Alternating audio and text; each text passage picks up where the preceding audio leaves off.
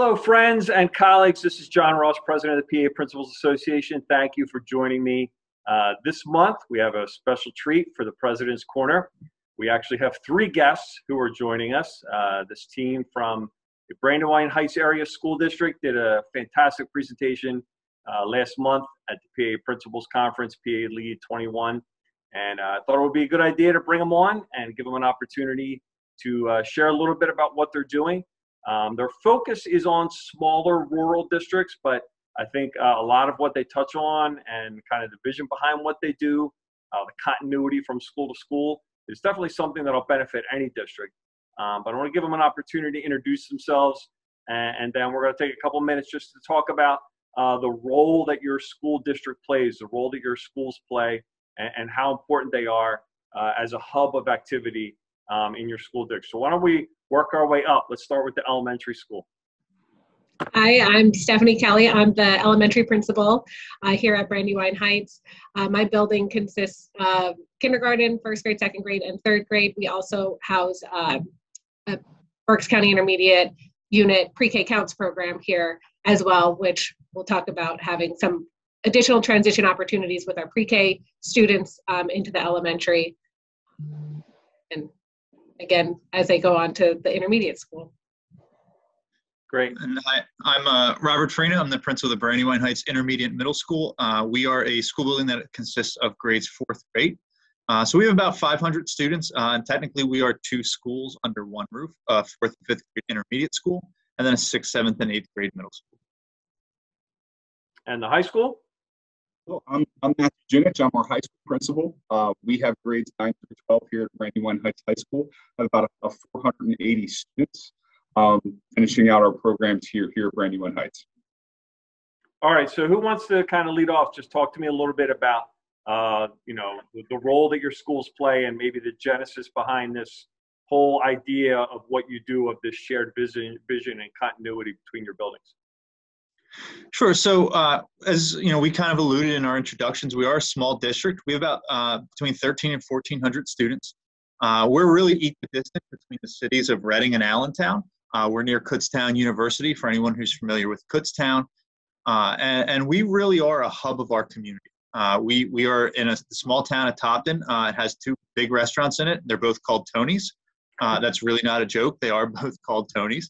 But knowing that we are a small rural district, we know that our schools have to be a hub of our community, and we want our kids and our families to be involved, and we want the school to always have opportunities for families to have safe and engaging activities and nights to go around. And the cool thing with us as a principal team is we've all worked together in some capacity.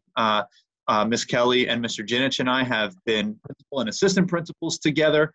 And we've now spread out across the three buildings in our district, and we've always really had this kind of meshed idea of what a school should be, and not just your school, how each of the other schools in the district can really help with that vision. So as we run all three buildings, as we work together for our students and our families and our teachers, we wanted to kind of have this shared vision and the shared belief structure that if a student's in 11th grade or 2nd grade, it's the same concept of whatever grade that they're in. And to expand on that just for 1 second, it helps us work with our families because they know that we have that approach about doing what's best for their students as they're going through, even our kindergarten through 12th grade. So, from a customer service standpoint for our families, they know that once you're through elementary school, you're going to get that same approach in that intermediate middle school. And then even as we progress to the high school, even though a lot of those situations might change a little bit, that we're still going to be accessible as a principal team. We also try to include one another so that at least when the students are in the middle school, they know kind of who they're going to get to next. When they're in the elementary school, they know where they're going to go in intermediate middle. So I think it's helped kind of us develop a continuity, K-12, that's pretty unique to our district. And so you're the only three buildings in your district, the only three school buildings in your district, right? And not all on the same campus, or are you? No, we're separated. The elementary and the intermediate middle are across the street from each other, and the high school is about 1 mile to 2 miles from both of our schools. Okay, so let's start then by talking about the elementary and middle and just the things that you do to connect your two buildings specifically, since you have that proximity thing. Are there things that you take advantage of because you have your buildings right next to one another? Yeah, so our parent-teacher committee, our PTC, still operates K-5, even though we're K-3 here and 4 and 5 across the street. So Mr. Farina and I work very closely with a lot of our PTC events and fundraising events. We take turns hosting things like Race for Education. Our students walk across the street for that fundraising event. Certain assemblies, we had a Music in Our Schools assembly that we had the intermediate students walk down to our gymnasium for that performance.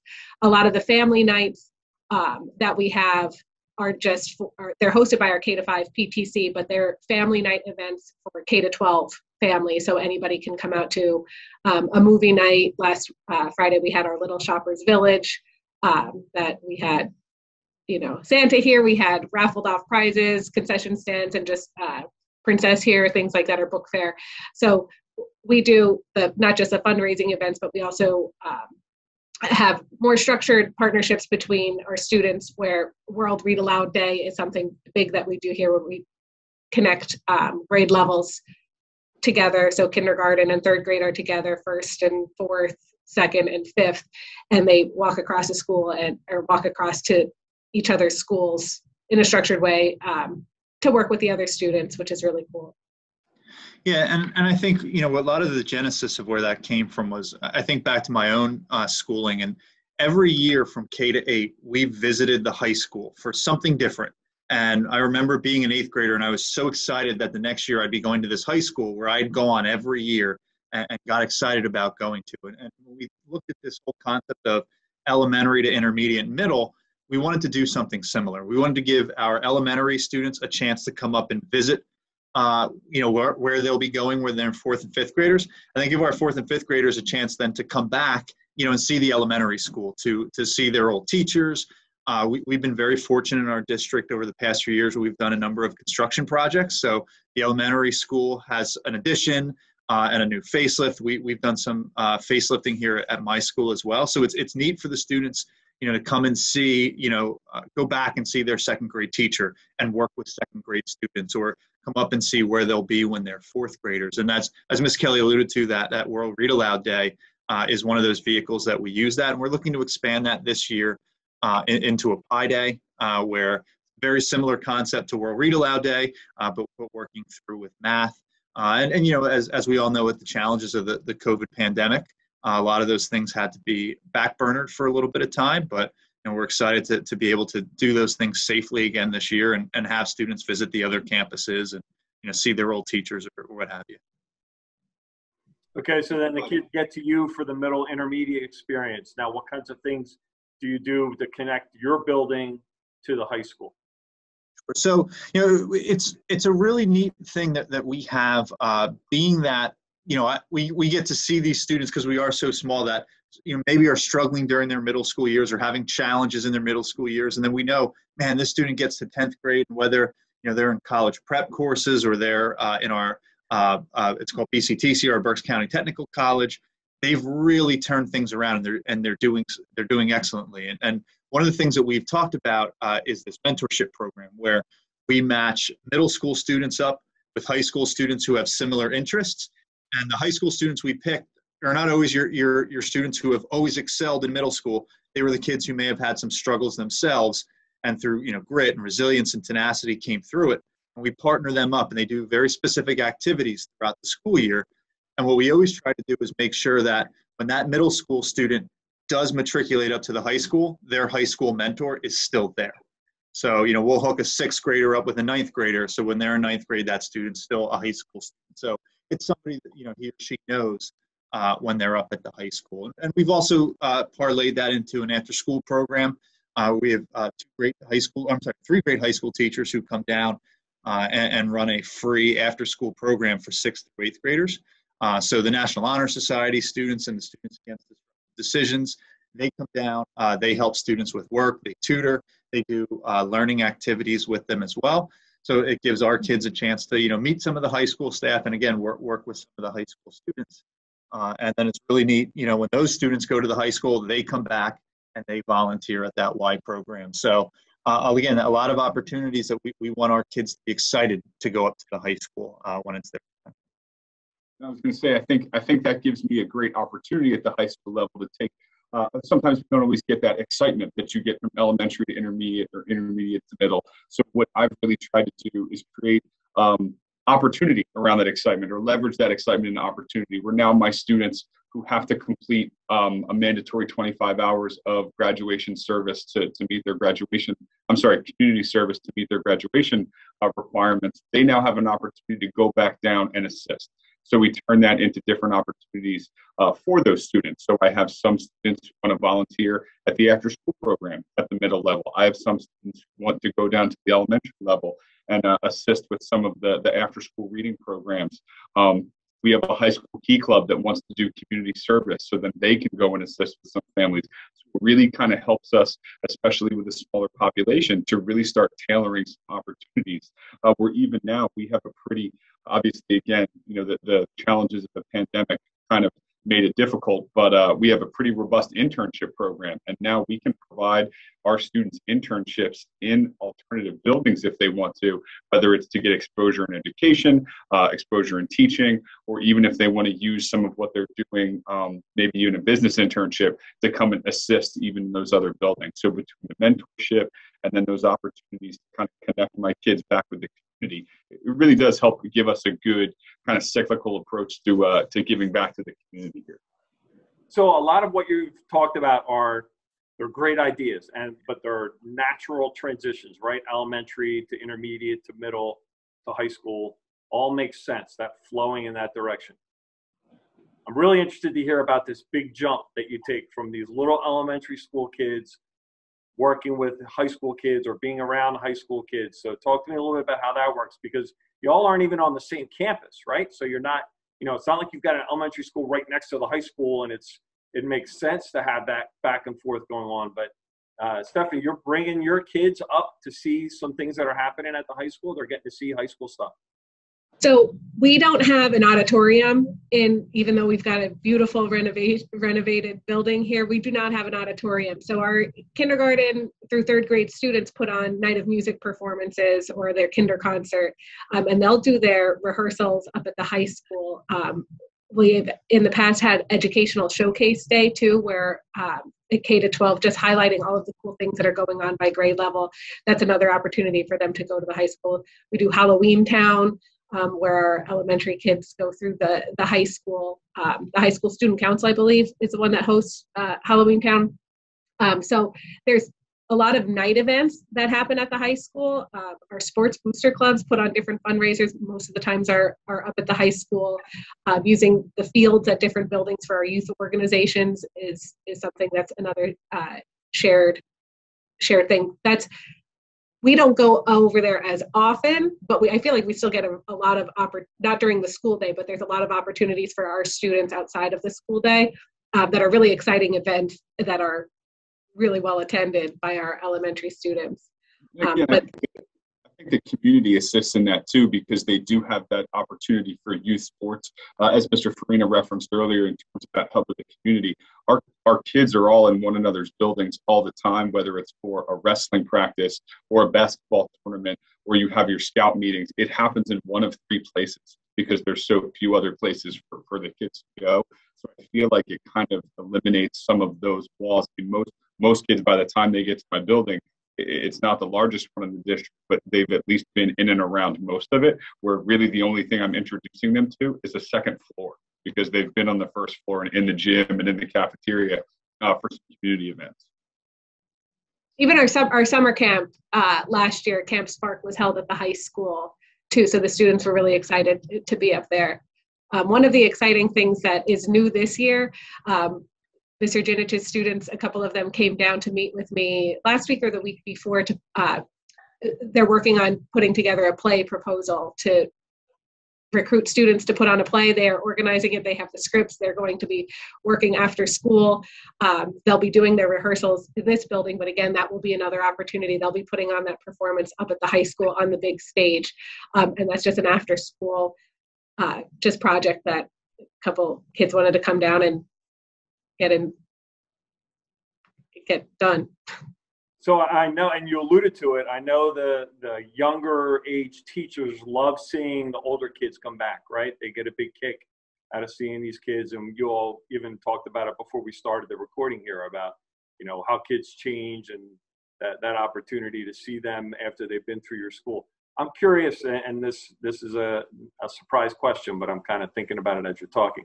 I'm curious about the impact on your staff. Have you noticed any impact? For instance, I'm the first one to say elementary teachers are the most underpaid profession in the United States of America. Like what elementary teachers do during a school day just blows out of the water, in my opinion, any other level, what they have to deal with. Do the high school teachers get a taste for what it's like in the elementary world, being around those elementary kids, or any impact like that on your staff where they gain an appreciation for what people at the other levels are doing? I do definitely feel that appreciation is there when they have the access to the students. I think that it's always couched a little bit differently because staff students get to leave my building and are not with me all the time. So while they might be cute for that day, it's not the other 179. Just like I know sometimes the perception is when you're dealing with teenagers that sometimes they're a little bit moody, and we have our days up here as well. And we always make jokes between the three of us just about how different our days might be. But, in the same, they can be collectively chaotic. But I think that exposure, and again, being a small community, I think kind of umbrellas over a lot of what we do here, because the teachers can remember that. They know how many, students have been through. And even now, just in our tenure, Steph, I think last year you had said your second graders are the ones to be graduating this year. So we have a pretty big breadth now that we've dealt with all of the students in our district in some capacity or another. And I think it's neat too, because I think one of the really cool events between the high school and the elementary school is the graduation practice and walkthrough. So the graduating seniors go down, they do their graduation practice at the elementary school, and then they walk through the elementary school, and then they come up and walk through the intermediate middle school. And it's so neat seeing all of their teachers through all the years saying, oh my gosh, I remember when you were this big, and, do you remember when this happened, and all these funny things. And, it's just a really great chance for the little kids to see, wow, one day this is going to be me graduating, walking through here with this cap and gown. And, the teachers say, oh my gosh, I remember when this kid was in my class. And I think with my building too, it's something where, we see a lot with the staff, being that, I have staff who teaches fourth graders and staff who teach eighth graders. And, sometimes the eighth grade teacher go down and talk to a fourth grade teacher about a specific student and be, amazed at the progress they've made. I think, that some of our low incidence populations and some of our, students who have challenges through the day that, for me, it's great to see, wow, I remember when they came here as a fourth grader and the struggles they faced, and now, how great they're doing as they get ready to go off to the high school. So I think that really is, one of the neat parts about being in a small school district is that even if you didn't have this student as in your class, you still know them from the hallways. You have seen them at recess, and you know them, and you may know their siblings, and it's really cool part of what we do. So anybody watching this obviously can glean from just the things that you shared in the 10 minutes we've been talking about, the benefits. Just we could spend another 20, 30 minutes just talking about how it's helped your schools and your staff and your community. But let's wrap up just by talking to people that are kind of at the ground level, people maybe newer to a district, or just kind of reaching the point where they're thinking, okay, I'm the elementary school principal in my district, and it's pretty similar, pretty small, and I'd like to, do some more things with the middle school and high school. What tips, what advice, what potholes and speed bumps to worry about? Like, what do you think people should be aware of if they're going to try to incorporate things like this? I think oh, I'm sorry, go ahead, Matt. I was just going to say, I think for me, I'm thinking most base ground level, one of the biggest pieces of I think any success we have here is attributed to the fact that we do have that working relationship as an administrative team and as a principal team, where not only can we communicate effectively, which is big when you're planning these events logistically, sometimes across 2 or 3 buildings, or in the case of a high schooler, if I'm going to transport or my kids are going to drive themselves over to the middle school or elementary school, things we just want to make sure we can communicate through, but also kind of help us develop that professional relationship where now we can look at those things through one another's perspectives, where if I'm going to go ahead and open my building up to the elementary or to the middle, I also want to make sure that I'm thinking about what that's going to be like for my elementary and intermediate middle counterparts, because it's not as easy sometimes the minute that age group shifts or changes. So I think that just from a base level, the communication and just that administrative relationship we have kind of helps the foundation for everything we want to do. Yeah, and just to add to that, I really think it's important to start small. We've developed this over some capacity over the last 7 years. So I think it's important to start with, find one activity to do between the elementary and the middle school, and one activity to do between the middle school and the high school. Start there. Start with one thing, and then build out from there. And I think when you do that, it allows you to get that foothold underneath you that Matt was talking about, and you can start with some neat activities. And I think it's neat to really empower your teachers. I know this year I was speaking with, I believe, a kindergarten teacher, and part of our renovation is we have a brand new STEM lab. So we took a large area in our school and turned it into this very innovative space. And when she was up, viewing that space, she was like, oh my gosh, I would love to bring all of kindergarten up here to see what you guys are doing with drones and robotics and, coding and everything like that. So we said, oh, all right, this might be another area where kindergarten comes up over a day or comes up over the period of a day, and they visit our STEM lab and they watch our students flying drones and all of those neat things. So, really kind of empower your staff. And I think that's a neat thing that we've seen is, our teachers don't view this as, oh man, I might lose a day of instruction by doing this. They wholly see, the value in working with other grade levels and working with other teams. Or just to have those ideas, again, to expose the kids to the different opportunities educationally. I think, we have a phenomenal staff here who have thought of different ways to involve the kids into the district, which is the important piece. Good stuff. So any final thoughts before I wrap it up? Anything we need to cover? Just a big thank you to you, Dr. Ross. We really appreciate you spotlighting us and giving us an opportunity to talk about what we do. And, as we kind of talked before we started our program, that I think there are a lot of school districts in the Commonwealth who are very similar to our demographic. And it's neat to, see some of these things come to fruition. And I just hope whatever we do or whatever we've shared with you is helpful. And, if you wouldn't mind sharing all of our contact information with everybody who hopefully has watched to this point, we'd be happy to chat with any teams. Yeah, you know what I'll do? I'll add a slide maybe at the end that has your names and your email addresses. But for some reason, my technology skills aren't up to the task for that. It's Brandywine Heights Area School District. So if you just Google search, I'm sure you can find their webpage and their email contacts. And Rob, yeah, I mean, right on point. One of the things I love about Pennsylvania is the variety, the urban to rural and everything in between. And as somebody who works in a district with 13,000 plus kids and 16 schools, 80 square miles, where I am, to hear about things like this is one of the things that's just, I think the strength of rural schools is the ability to do things like this.